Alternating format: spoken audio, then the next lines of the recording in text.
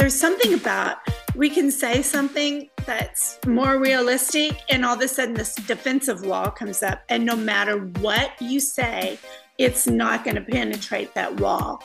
But the beauty of science fiction is you're exactly right, is that the walls don't go up, so we can actually, enhance a person's brain and mind to accept other ways. And hopefully it'll go into real life situations and be a kinder person in the world. Welcome to the Stark Reflections on Writing and Publishing podcast. There has never been a better time for writers. More information, options, and opportunities are available to you, but navigating these requires insight. Join Mark Leslie Lefebvre as he draws upon more than a quarter century of experience as a writer, a bookseller, and a trusted book industry consultant to explore and reflect on the writing and publishing landscape to help you make informed choices on your writer journey.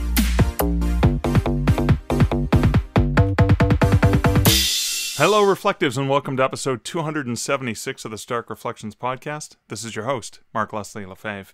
In today's episode, I have an interview with Diann Floyd Boehm. Diann is an award-winning author of children's books, and she writes stories to inspire readers to be kind, like themselves, and embrace imagination. And we talk about that and so much more coming up later in the episode. First, let's hear a word about this episode's sponsor. This episode is sponsored by Findaway Voices. Findaway Voices is a platform that you can leverage as an author to get your audiobooks produced, to get your audiobooks distributed to more than 43 retail and library platforms around the world. Findaway Voices has multiple ways to have audiobooks produced. There are ways you can find professional narrators, do a voices shared payment splitting process, pay the narrator up front, DIY yourself through Findaway Voices Marketplace to find your own narrator, or leverage their internal resources to find them. Or, if you're so inclined, you can produce your own audiobooks and upload them to Findaway Voices. With Findaway Voices, you are in control, you are in charge, you decide your audio destiny. When you're with Findaway Voices, you can set and control your price at the majority of those 43 plus retail and library markets, which means you can run promotions, like the promotions you can get through Chirp Audiobooks, which is run and managed by the good folks at BookBub. And I gotta tell you, having had a couple of Chirp deals and continuing to run non-deal deals or promos from Findaway Voices to Chirp and to Apple and to Nook and to other platforms like, now including Spotify, you can increase your visibility and enhancement and promotion of those audiobooks. Using this, leveraging Findaway Voices and Chirp audiobooks, I was actually able to start making money back on the investment I made in my own audiobooks. So if you're looking to invest in audiobooks, if you're looking to invest in and check out how you can leverage audio in your author journey, you can check out Findaway Voices over at starkreflections.ca/Findaway.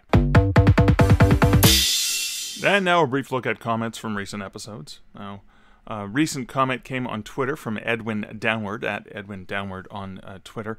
He said, the latest Stark Reflections with Mark Leslie ended on the theme of Nothing Can Stop You Now. That's because, of course, I played the theme song for Perfect Strangers. Nothing's gonna stop me now. My life, my dream, nothing gonna stop me now. At the tail end, I talked about it in my reflection, and then, of course, I snuck in that little music after the end closing credits bumper.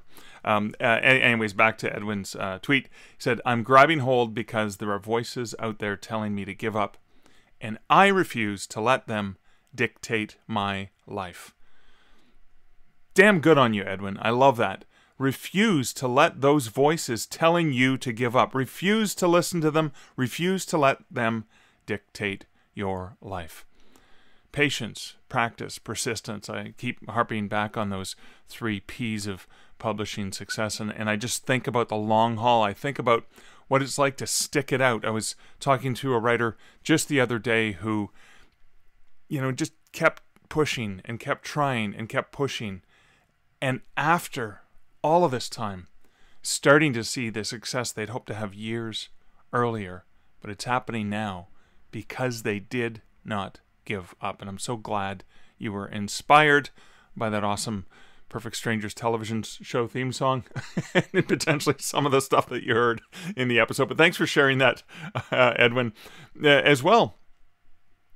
I also received this direct message. It was a message to me on Twitter, and I wanted to share that. And this message comes from Vale Nagel, at K Vale Nagel on Twitter. And the message said, "Hey Mark, I hope it's okay to send you a direct message. I got my first Chirp deal, and I know you've had some in the past from listening to the podcast. Do you have any recommendations for reducing the price on my other books? I have a $2.99 deal on a Books 1 to 3 box set that's normally $39.99, and I have the single books in the series set at $14.99. I guess that's the regular price.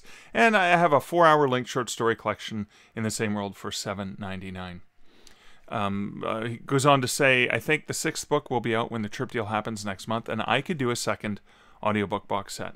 Now, Garrett Robinson mentioned that he wasn't sure the ideal price, even though he's had a few Chirp deals, but he usually does 99 cents or $2.99 for the other books in the series. I'd been thinking $4.99 for individual books, but then I thought I remembered you going lower, because you certainly persuaded me to pick up all of your Canadian werewolf books. Thanks, Val. Appreciate that. Feel free to answer this on the podcast too, and thanks for giving me permission to share that question, because I know it's going to benefit other listeners. So yeah, feel free to answer this if you think other people would like to know your answer. Thanks again for the great podcast. Sorry I haven't commented on them as often. I listen while I'm out walking these days, so I don't have an easy way to reach out while I'm in the Colorado wilderness. You know what it's like out there. You could be attacked by a migrating Canada goose, a coyote, or even a wild Kevin J. Anderson dictating his latest novel as he hikes. It's a dangerous place. Now, I completely get that, Val, and I understand that for most listeners, like myself, when I'm listening to podcasts when I'm out and about, so it is difficult to remember to comment or whatever it is. So I get that, but thanks for that. So let me go back to the answer. First of all, great to hear from you. And congratulations on the deal. That's awesome. I'm so excited. I'm kind of two minds for this, because for me, dropping the price on the other books as low as possible is important for just getting, while they're there, while they're buying, while they got their wallets out. Yeah, it's just an extra couple bucks here and there, right, to get the rest of the series. And that can get some reviews and some traction. Now, that's one thing. If you already have reviews and traction on the other books, the $4.99 for the other ones is a huge discount off the regular retail price. So it's like, it's $5, and so you're getting the 3 books for $3, right? $2.99, and then you're going to get another book that's regularly priced at $15 for $5. That's a good deal. So it's kind of a tough one.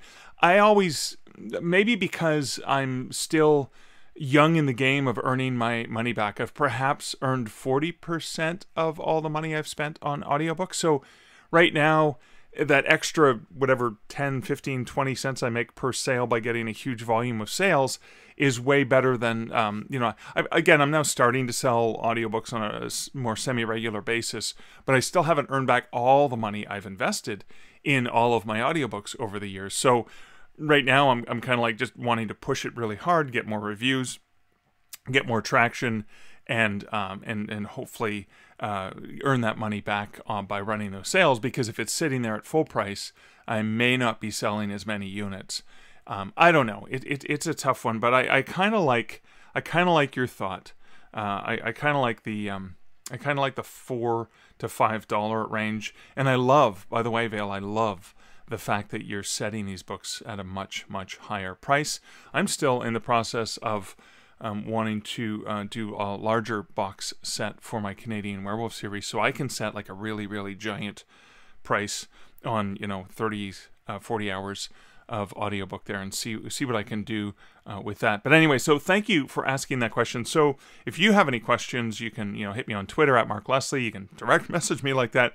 You can email me, mark@markleslie.ca, or comment over at the show notes over at starkreflections.ca. And now for a brief personal update. So it is Thursday, November 10th, 2022, as I am recording this. I am just days away from flying to Vegas for the 20 Books Vegas conference. It's going to be nearly 2,000 attendees at this conference in Vegas, and hundreds more registered virtually watching it, the live stream from home, which I love that choice, especially for introverted writers, or you can't get out there. It's not cost prohibitive to get to Vegas, or your work and life and family balance and all those things prevent you from being able to, I'm very, very lucky. So fortunate that I can go for a full week and everything will be okay. Liz will pick up the slack over here. My ex-wife has my son with him. Well, he's 18. He can take care of himself now, but I don't have to worry about all of those personal obligations, that I can go and be there for the full 7 days, because I fly out Sunday, I come back on Saturday. That being said, I am going to very shortly, within the next day or so, produce next week's episode, and I'm probably not going to have much of an introductory, etc., etc. It's just going to be the episode, just so I can get it out, because I have not yet missed a Friday in the 5 years I have been doing this podcast. So I want to get that out there. I want to get it scheduled, because I'm going to be pretty busy at Vegas doing all the things. I am on the main stage in the main hall doing a talk on the power and the pitfalls of publishing. And oh my goodness, there's a lot of P's there in alliteration, and I'm really looking forward. It's going to be a combination of the 7 P's of publishing success, the pitfalls of publishing, and just a little bit more. I'm just kind of change things up and add a few other elements that I think would be really, really good for this mixed audience of highly seasoned pros plus newer writers that are going to be there. That's going to be a challenge, but I think I can bring some content that will entertain, inform, and inspire. I'm doing another talk very specifically for beginning writers on the basics of being a professional writer and publisher, the business. I think it's called the business of professional writing and publishing, something like that. I have a note here somewhere. Where's the note? What do I call that? I call that here it is. The business basics of writing and publishing. And I kind of outlined some things that I think would be important for authors to know. And again, I'm going to list a bunch of things that I think would be valuable for them if they're just starting out. Here are some things you just need to understand a little bit about the industry, about how the business operates, etc. So I'm going to be on that. I'm doing an awesome panel with Jonathan Mayberry and Marie Whitaker, two good friends of mine I know through Superstars writing seminars. We're doing it on writing horror. That should be a fun panel. And I'm on another panel talking about universal book links. I think Dave Chesson is going to be the moderator for that. Dave Chesson of publisher Rocket. Great guy. Loves his bourbon. And you can always count on trying some really fun bourbon when you're hanging out with Dave. So there's going to be a panel with Dave and a bunch of other awesome folks. And we'll be talking about universal book links. Not just bookstoread.com from Draft to Digital, but several other choices and options, because I'm all about making sure authors know what their options are. So the last thing in relation to personal update is the writing of Hex in the City that Julie Strauss and I are working on. This is the Paranormal Action Adventure, 6th book in my Canadian werewolf series, and oh my god, we are having so much freaking fun on this book. We have our schedule. It was going to be NaNoWriMo. We started a little late, so we're bleeding into December for this, and I'm not so much worried about getting 50,000 words done in November, although I am also writing other projects and working on things, so I may get to 50,000 words, but that's not the focus. The focus is the back and forth chapter updates. And so just this morning, so yesterday was Julie's day, and she sent me, chapter 6, I believe, and I had to write chapter 7. So we've got the parallel storylines of Michael in New York doing some things. Gail's off in a different city, New Orleans, fighting her battles. And And it's so cool. We've roughly outlined things. I mean, Julie's done a lot more outlining than I have, as she's, that's her style. My style's no outline. So the fact that I have a little bit is kind of cool. But, see, I'm learning from her. I'm growing as a writer. But I got her chapter. And, the first thing I did after I fed the animals and I got the coffee on is I sat there and I read through it, and I was just so excited. And then, then the chapter ends, I'm like, oh no, oh my God, I can't, and I'm dying, I'm itching to see what happens next. I absolutely love that. And then the process is so fun, because then I go through and I make comments on her chapter. I make some, very rough, high-level edits, notes, things like that. And then I begin to write my next chapter. And I did that early this morning, spent a couple hours on it, got a few thousand words done. I put it aside, do my regular work day, the stuff I do with Draft to Digital, of course, recording this podcast, email correspondence, etc., answering people's questions and comments and stuff on Facebook related to Draft to Digital or the industry in general. And then towards the end of the day, I'll pick it up, having had a bit of a break, kind of go through it, tweak it a little bit, send that back to Julie, and then she will, of course, tomorrow, write the next chapter, in which case it's back over to me to write the next one.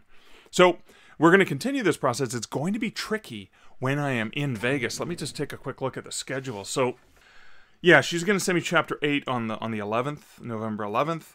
I'll be doing chapter 9 on Saturday the 12th. Now, we normally take weekends off, but I wanted to get that chapter done earlier because I knew I wasn't going to get as much done in Vegas. So then, I fly out to Vegas on the 13th, and then she sends me on the end of day, or she works on the 14th, so, for the 15th I'll have chapter 10. Then on the 15th, the Tuesday, I will write chapter 11.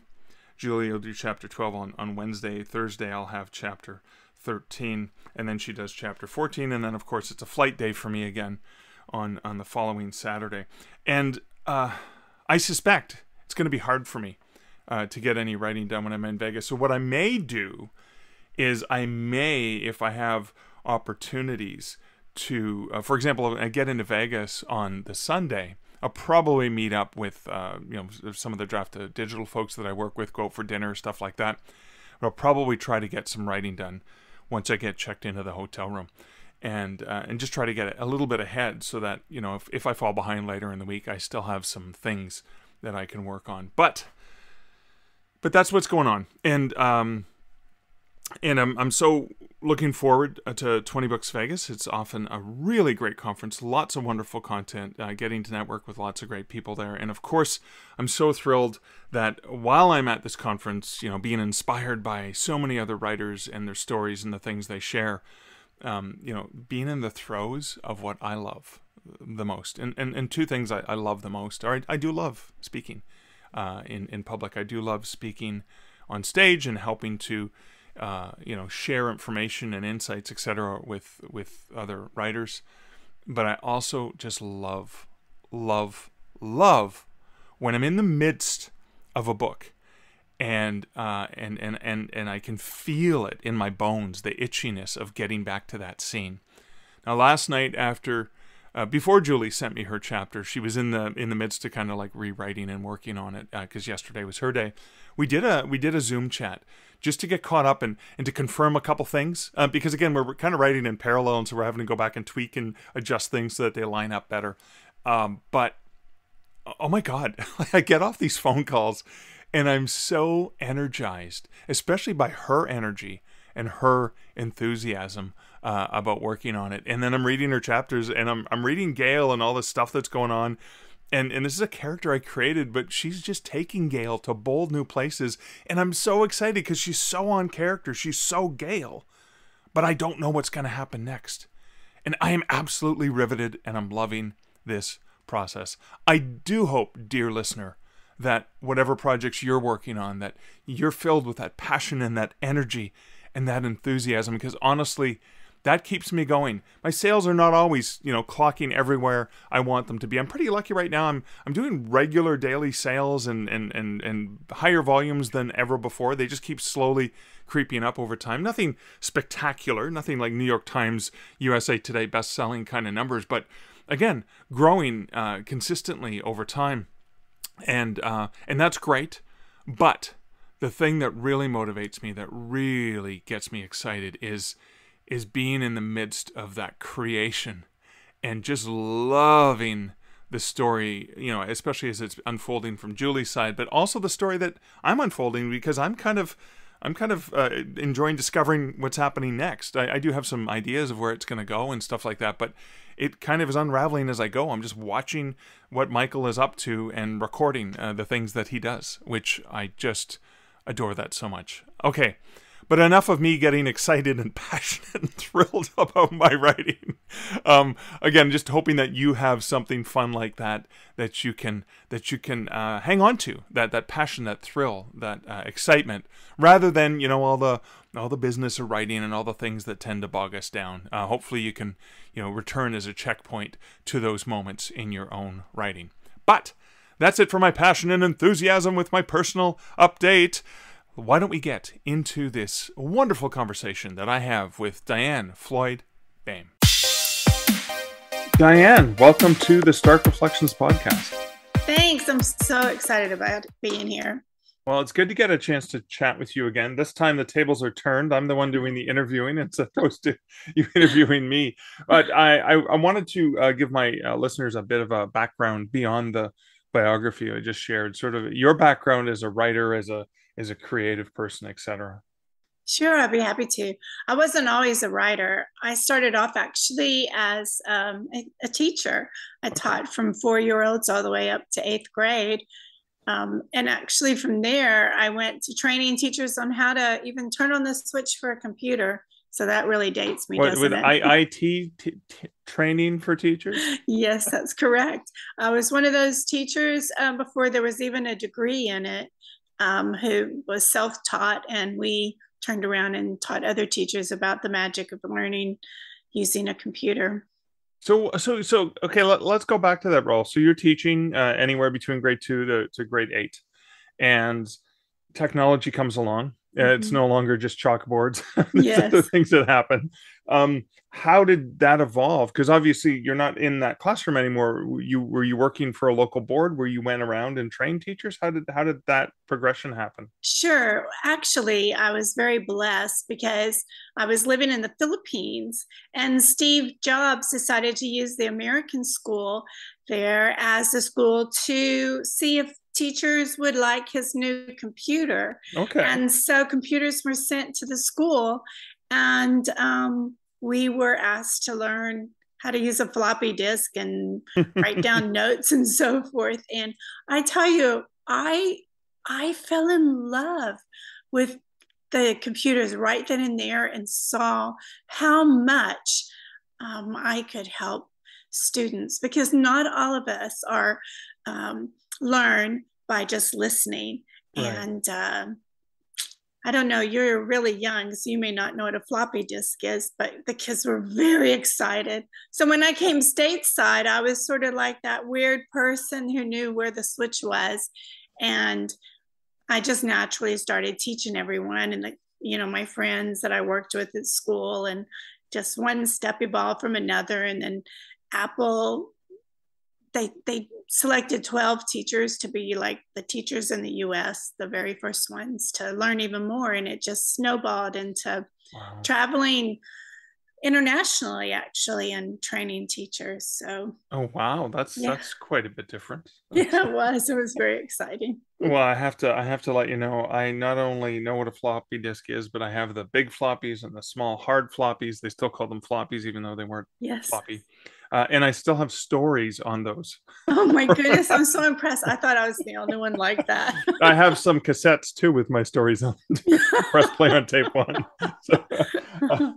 So I have to say, so that's the other challenge that happens to writers too, right? Is there's writers who, leverage the technology and jump right into it, and others that may be going, well, this is like a typewriter, but it goes on a screen. That's right. Have you found parallels between the teaching world in technology and then the writing world in technology? Sure, but I will say that I personally enjoy still pen and pencil, paper. And is that how you write still? I really love that. You actually write longhand first time, like with a pen and paper, pencil and paper? Yes, I actually do. Okay. and I don't know, there's something about it flows beautifully. Right. But there will be times when I wake up in the middle of the night and because I mainly write children's books, Right. and the story has come to me, Right. and I get up right then and there and I type as fast as I can before the story leaves me, because you know how that is, right? Well, and that's probably because you can type a lot faster than you can write. Now, I have to ask, is it cursive writing that you're doing? And I know it's not cursing because it's children's book, but cursive. Yeah, cursive. Okay. Yeah. Okay, cool. Awesome. And is there a particular notebook you use, or is it just whatever piece of paper is handy when you're inspired? So, no, I actually have a book that I take with me to write notes and ideas when they come along. And then there's an actual book, but I have several. So it depends in the middle of the night which one I grab, and find out which one it is. So let's walk through this process of writing a children's book, just for people who aren't familiar with. Okay, so you have the idea, you've written the idea. Now, obviously, a children's book is not going to be 80,000 words. Are they picture books? Are they books for young readers? Like, what's the age group that we're talking about? So mine are picture books. Okay. But I like to say, even though some authors disagree, that my children's books, because they're multi-layer, Right. how a child might interpret it, a parent is going to interpret it at a higher level. Right. And so, for example, A Time to Fly, it's all about a little bird who's afraid to leave his nest, but in the end, he discovers he can do it. Right. Well, I think that's inspirational for all of us, because there's these moments that we're like, oh, do I want that job? I don't know. Can I do it? I mean, that's happened to me several times. And then you're like, you do it and you're like, I don't know what I was so afraid of, man. It's okay. It's pretty cool. Right. So, yeah.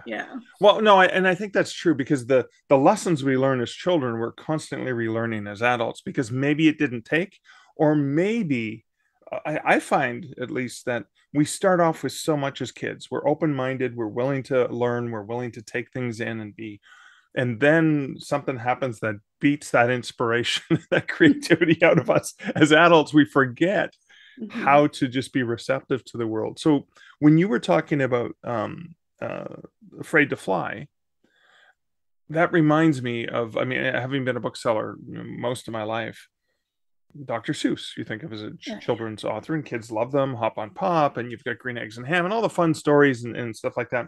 But when I was working at a university bookstore, we were selling, we kept tons of stock. We did have a children's section because 6,000 people worked on campus and bought books for their family. But The Places You Will Go, as one that graduates by. So it almost seems like, this would be smart for bookstores to carry for people at that next journey in their life, whatever it is, whether it's a new job, whether it's graduating from grade 8, from high school, from college, or just, I'm moving to the Philippines to teach. Like, it seems like that could be a perfect gift for people like that, right? I think you're absolutely right. Thank you for catching the magic of that story. That's absolutely right. And that's what I want in all my books. Some of my books are, the kids are like, oh my gosh, they look so different. I don't know if I want to be friends with them. But the way I introduce it, they're like, oh, in the end, I'll be friends with anybody because they're just like me. Awesome. It's amazing. Those lessons that we take as children and often forget. So that's really cool. So potentially when someone's reading it to a child, they're also going, oh yeah. Exactly. Oh yeah. Because when we come into office situations and a new person comes along and you're like, wait a minute, I just got things going the way I want. Now I got to train another person. Right. And they look, they dress kind of weird, right? Or I remember in high school, and this really dates me because, but a new kid came in from California and he had flower shirts, and almost everybody wears plaids when I was in high school. Right. The guys, right? Plaid was big. Was big. And all of a sudden this kid's wearing a flower shirt, like, oh my gosh, what has just happened? And of course, he turned out to be like a really neat person, but he quickly changed to plaid.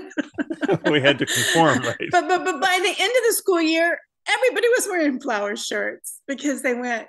And so that just shows the beauty of us learning and working together, right? No, I love that, because obviously it's like, hey, this is different. Yeah. This is different. But rather than just try to conform the different person, it was more of a, oh, let's expand and realize there are other ways to do things. I Right. can, yeah, because I mean, oh my God, the new hire into the office where everyone has a culture and an environment they're used to, and then the new person comes in and feels uncomfortable, or the new kid in Yeah. the school feels, oh boy, what have I just stepped into? Right, exactly. So that book is good for both sides, people who are welcoming new people into their lives, but also people who are new into different experiences, different cultures, different places. Absolutely. And that's why I say my books are have different, it's layering. Okay. So that you read it at different levels. And Right. even if some of my books, the stories might be high end for kindergarten as far as the sight words and so forth, the messages get across. Right. And, when the loved one's reading or the teacher's reading to the class, they can interject and ask questions and just really Right. expand where we're going. And that's what I love. That's Yeah, the teacher and in me coming out. well, I even think science fiction is an area I play a lot in terms of the genres that I write in, and a lot of people will say that science fiction is a perfect way to criticize reality without criticizing reality, because people get defensive. But you can take science fiction and set it on a distant planet and look at exactly what we're doing, and you go, well, that's weird, why do they do that? It's a mirror held up to reality, but it's a way we can step outside ourselves and not be so possessive of the way things are always done, and maybe see ourselves in a new light by looking at it through a fictional story. So maybe the fictional stories are ways for us to reflect on our lives, right? On lessons, on just well, like you said, morality too, right? Absolutely. I think you made a great point, and thank you for doing that with your own stories, because there's something about, we can say something that's more realistic and all of a sudden this defensive wall comes up, and no matter what you say, it's not going to penetrate that wall. Right. But the beauty of science fiction is you're exactly right, is that the walls don't go up, so we can actually enhance a person's brain and mind to accept other ways, and hopefully it'll go into real life situations and be a kinder person in the world. And just like we can look at this bird and That's right. see ourselves without getting defensive and go, well, that's a bald Canadian middle-aged guy. I can see myself in the bird because I don't have any defenses, so I can learn from that. So let's go back to the logistics and the mechanics. So you have the idea, you've got all these layers in mind, and you're writing this story. How does that work? Because this is one where it's not just the text, but it's your text plus images. So what are the next logical steps that you take when you actually realize that you've got a complete book there? Right. Thank you. So in my mind, I start thinking and imagining each sentence and where I want it to go. So I will do something that some illustrators don't like. I'll start putting down what I imagine the picture to be like. And so I try to get an illustrator who enjoys working with me, or another author, whoever they may be. And so it's a collaboration, and it's quite exciting to do that. Have you worked with the same illustrator on more than one book, or does each book dictate a different style? Beautiful question.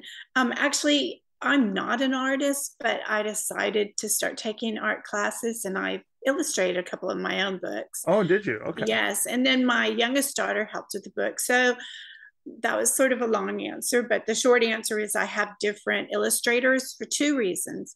One, I think different illustrators can bring a different look to a book that I might be going for. Right. And the second is because I feel it took a long time to get published.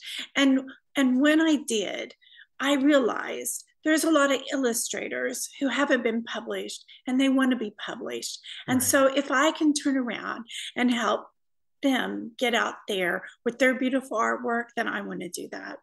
Oh, that's great. Sort of pay forward type So thing. how did that work for the publishing? Did you find a publisher? How did you go about that process then? Well, I tried the traditional route, Okay. and that could turn into a movie. So I won't bore you there because we will It's have a long whole uphill, movie there. yes. But OC Publishing out of Canada picked me up, and it's a small hybrid. It's getting quite big now that I think about it, so I better clarify that. But it's hybrid publishing. Okay. And so for those who are listening, hybrid is a combination of like an indie author and the publisher. And I love that because then the publisher does all the hard work and I just have to write the story. Right. And they find the illustrators for me. And because of the way I want to work with the illustrator, we try to find one that wants to communicate. Can you bring one together. along with you for that ride if that's the... Yes, I can do that too. And actually for two of my books, excuse me, I brought an illustrator from Maine because I really like the way she does her watercolors. And another illustrator I brought from Texas on another book because she's just brilliant. And we live next to each other. And so we could just collaborate really easily. And you've got a new book coming out where I'm talking to you early in October 2022. You've got a new book coming out very, very shortly, right? It probably will be out by the time this airs, actually. Yes, October 8th. It's in pre-sale right now on Amazon. Okay. And it's called Charlie and the Tire Swing. So what's this one about? It says How It Began. So what is that one about? Because it's going to be turned into a series. Oh, I'm very excited. So it's a picture book right now, and the series will probably be for early readers. The Right. publisher and I are still working out the details. But Charlie and the Tire Swing is, and how it began is actually inspired by my son, because when he was little, he loved his tire swing, and he was like, "Come on, mommy, let's go play, and I'm going to tell you a story." And he would just twist and turn on the tire swing. He goes, "Okay, now let's go to space," and another day, "Oh, I'm Dick Tracy," and so he was just always doing stuff. right. And I decided that I worry about young kids always on their devices. Right. And I just want them to put the devices down and look up at the clouds and just let their brain be free to imagine. And Right. that's what Charlie and the Tire Swing's all about. How it began, though, is like in Texas, just like in many places, we have these giant oak trees that just go forever and ever and ever. And I thought, wouldn't it be fun to talk about how intergenerational, how great grandpa was with his grandson and they planted an acorn. And so all this magic happens. And it shows the young listener about patience and working through the seasons and how things can even grow when it's underground and snows all over it. And the illustrator just did a magnificent job of going through the seasons. And again, intergenerational, because you have great grandpa, daddy, and the little boy, and awesome. Grandma's there too in the pictures. But it's a sweet story. When you were talking about the tire swing and the imagination, I mean, I do remember, like I was Superman when I got, I dove through the tire, and then that was me flying through. But that was part of, the childhood I grew up in was going down to the park and pretending that the park was a spaceship and we were landing on different planets and stuff like that. And the different levels and stations that we were mimicking stuff from TV shows. Let's talk a little bit about that importance of, making stuff up. I think of the classic when you think of Calvin and Hobbes, and you think of the cartoons of this little boy and just a powerful, Hobbes is a stuffed animal, and yet we see him as just a friend of his, right? A philosophical companion we have long, meaningful conversations with. But that exploration that we can do where suddenly that's not a door, that's a gateway to another dimension, right? That's not a closet, that's a Right. whatever. So when you're thinking about that in your creativity, what are some of the things that people can do potentially to encourage that sort of creativity in their own lives, and influencing potentially the young people around them? Another great question. I like to tell people, like, we're all storytellers. So first, just feel comfortable to know you are a storyteller, and all we have to do is just improve upon it. So take a pen, for instance, and make the pen come to life. How could you do that? Well, what's the pen going to do? You look at the pen. Can the pen draw a tree? And in the tree, what? It has a little knot hole. What's in the knot hole? A squirrel. What's the squirrel doing? And you just going on and on. Or just take anything. Look how they created the cartoon SpongeBob. Well, that's an ordinary thing. Well, pick up a sponge. Well, before we had SpongeBob, you could have thought of all kinds of fun things. So Right. imagination, or going out and just laying in the ground and looking up at the clouds, and what do you see? Oh my goodness, I see an elephant. Do you see the trunk? So I think very basic. Oh yeah, I love that. And clouds are really great because they're changing typically with Mhm. weather and wind conditions so rapidly that in 1 minute or 1 second, one group of time, you see something and then it changes to something completely else. No, it looked like an elephant. No, it's a giraffe. Yeah. And for you, it's like, oh my gosh, there's a skeleton There's and a the skeleton, werewolf's and then coming. more skeletons, more ghosts. Yeah, that's all I see. Monsters. So you also did this online story garden. I was really fascinated by it. Can you talk a little bit about what that was all about? Sure.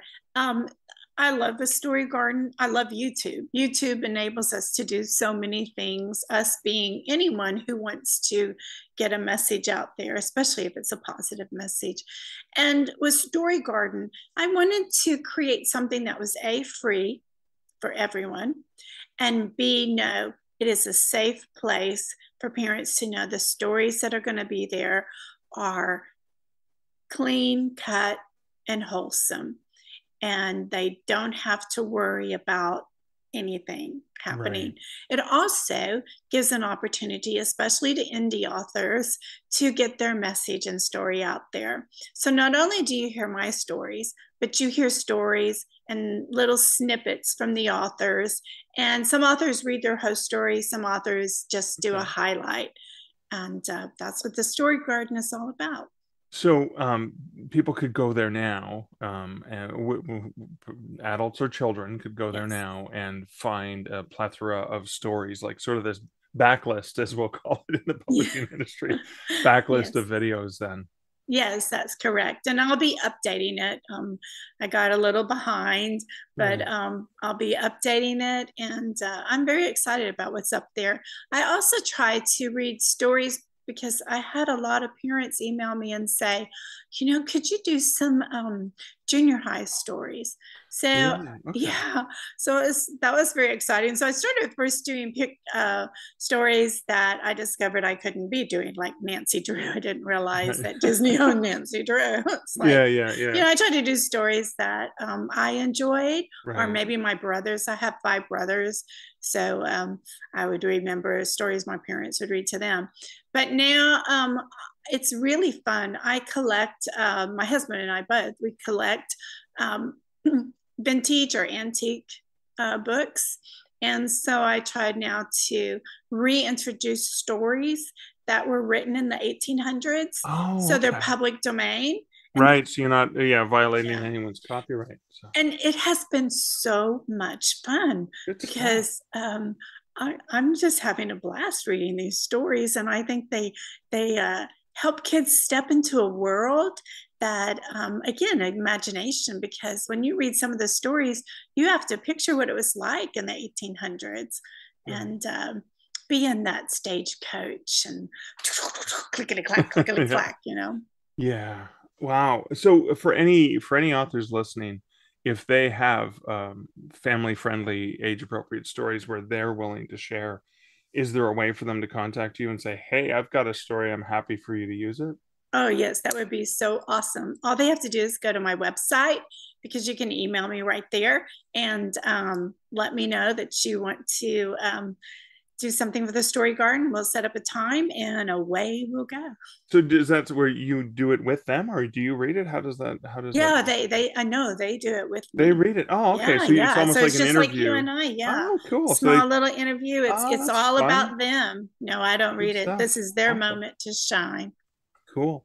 So Diane, that's really awesome. I love that you're providing content, free content for people to enjoy, take advantage of, leverage, spark their imaginations, set their imaginations on fire. And you're also giving authors an opportunity to reach those people, which is phenomenal. Thank So you. in that vein, you've got experience having released and published books, and also working with authors and helping get their stories out there into the world. What's something that you wish you had known as a beginning writer, either about writing children's books or just about writing in general, that you'd like to sort of endow my listeners with? Sure. I would say I wished I would have known that authors could have publicists, because it would have made a big difference in the world. I thought only movie stars have publicists. Right. And by having a publicist, my books are getting out there, my name's being heard. And that's what it's all about. Yes, everyone would love to have their book as a movie. And yes, I want to always make it to the top of the list all the time. But truly my goal, that's just, that would be lovely. But really my goal is, if a person is looking for a book to make the child giggle, to bring bonding with the person that they're reading with, whether it's a teacher in the classroom or a loved one at home, then I've done my job. I made them happy. I love that. How did you find your publicist that you're using? And can you share who your publicist is, or is this No, I'm happy to. Not taking new clients or anything? If he's not taking new clients, I don't know. But no, I belong to this author group with Amy, with Author Talk and so forth. And she told me about Mikkelson. And he interviewed me, which I loved that, because it was important, again, to make sure our personalities work together and we're on the same wavelength. And to me, I think he works miracles every day. I'm just blown away, saying, "You're a star. I love you." I feel the same way. I do feel the same way. That's really, really cool. And that's Mickey Mikkelson of the Creative Edge. Creative Edge, right? Publicity, right? Yes. Awesome. And we have the same very person, personalized. Right? Yeah, very personalized content, very specific to each author's needs. It's amazing, right? Yeah. Right. Yeah, he's teaching me a lot. Awesome. So, Diane, can you please let my listeners know where they can find out and learn more about you online? Sure. Again, my website, diannfloydboehm.com. I'm going to spell it because it does not look like it sounds. So it's DiannFloydboehm.com. And I'm on Instagram, Facebook, all the usual suspects. All the usual suspects. And there will be links to all those in the show notes over at starkreflections.ca. Diane, thank you so much for hanging out with me today. Oh, my pleasure. I hope to see you soon, and I hope you come back on our shows again too. Definitely. There's two things that I wanted to reflect on. The first is when Diane talks about imagination and storytelling, and that everyone has that ability, that creativity, that imagination, the storytelling. I love the exercise she uses to get that out of people. Because, I mean, we all know story. We've grown up. We've experienced story. We absorb story all the time. And I love that I just love that. As well, there's the online community, again, looking at collaboration. And she engages in collaboration on numerous levels, obviously, which works really well, whether it's in the writing of the books or even in the publishing of the books. And that kind of harkens to the second reflection. Now, I am inherently leery of any publishing services provider that calls themselves a hybrid publisher. And the reason I'm leery about them is because a lot of the operators in that part of the industry who call themselves hybrid publishers are trying to masquerade as publishers and trying to trick authors into purchasing services from them.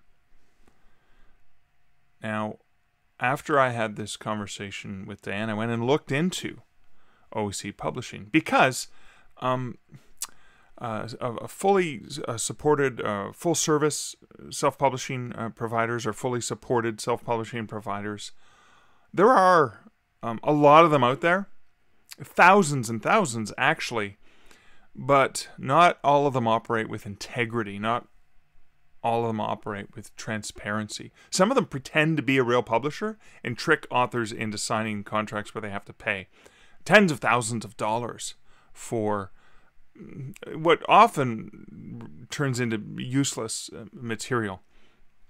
So like I said, this is a minefield for authors who are wanting to self-publish or get into that realm because of the allure of, a publisher. Now the benefit of these self-publishing providers is authors don't have to learn the business aspects. They don't have to find an editor or designer or any of that.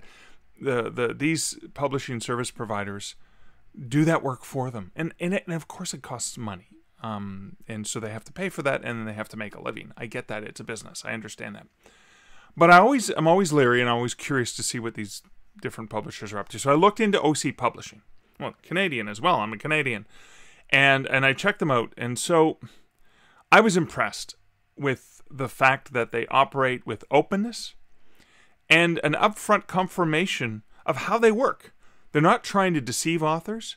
They are very clear about what they're going to charge. There's no deceptive operational practices at play here. They say it will cost you this much money, and they also have a submission. So they don't just accept anything either. They actually do some curation, because obviously, they're doing some sort of picking. And I noticed when I went to look, their submission window was closed, which tells me they're not in the business of just trying to suck money out of authors. They're in the business of actually trying to help and support writers.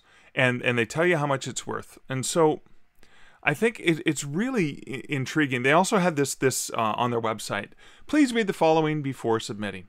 OC Publishing is a hybrid/partner publisher, which is a fee-to-publish model. There, bam, right up front. They're being honest with you right up front. Gotta love them.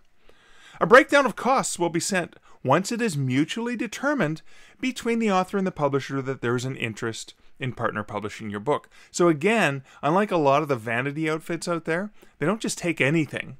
They actually want to make sure it's a good quality product. And you've got to admire that, because they're adding that value that a publisher brings there. So that's great. Next paragraph says, the average cost is anywhere between $3,000 and $6,000. This will include all editing and design, title setup, and distribution for both print and ebook. The cost will depend on things such as the length of the manuscript, how much editing is required, the complexity of the cover and interior design, the number of illustrations for a children's book, and if there is original art commissioned, for example. All costs are discussed upfront before the process begins. So, OC Publishing, they pass all of my personal tests. So while I started this reflection saying, I'm really, really leery, so I started off 100% skeptical and worried for Diane and thinking, what has she gotten herself into? And I looked at OC Publishing and I look at them and I think, no, this is a self-publishing service provider that is bringing a much needed value to the industry. There are plenty of authors who do not want to learn and do all of those steps. And this is a publisher that's helping them figure that out. That's walking them through the process. That it obviously has to charge them for it too. But that's part of their business. And they're very clear about how it works, and I didn't see anything on their website to indicate a bestseller package or anything where they're trying to deceive or trick or lure writers. They're just looking for writers who don't want to learn the business and design and production, and they have access to editors, etc., a suite or a team or freelancers that they work with or whatever for different projects.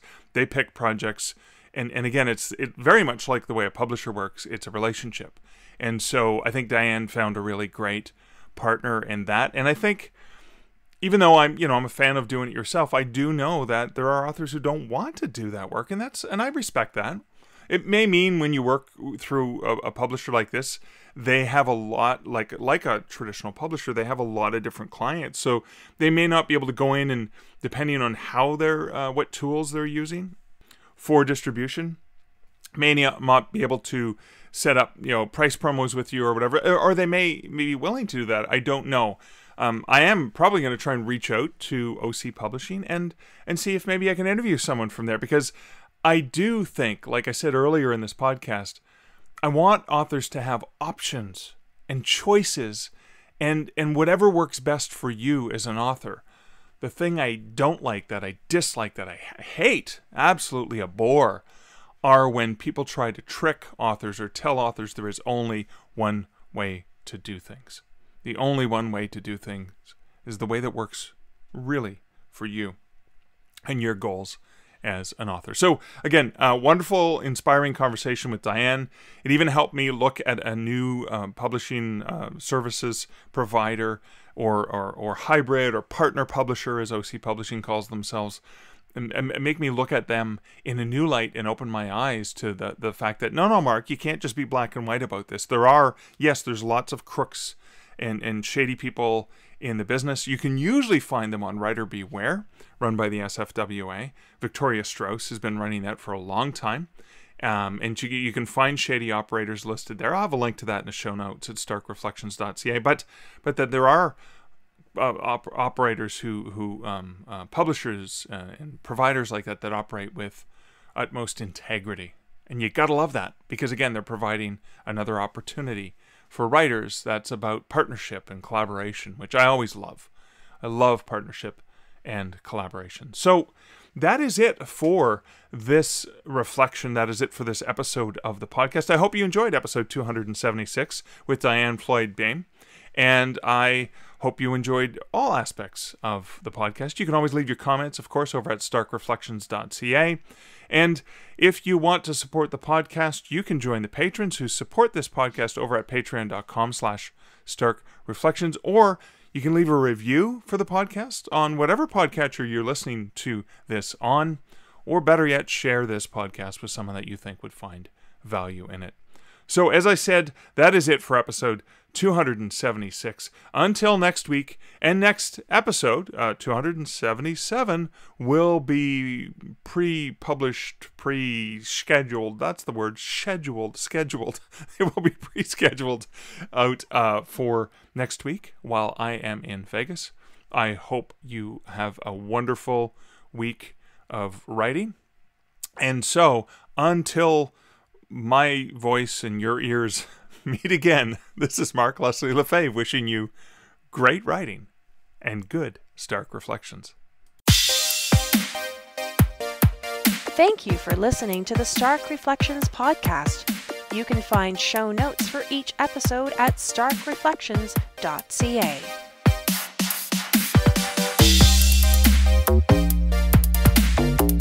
The music for this podcast, Laser Groove, was composed and produced by Kevin MacLeod. Check out more of Kevin's great music at incomptech.com.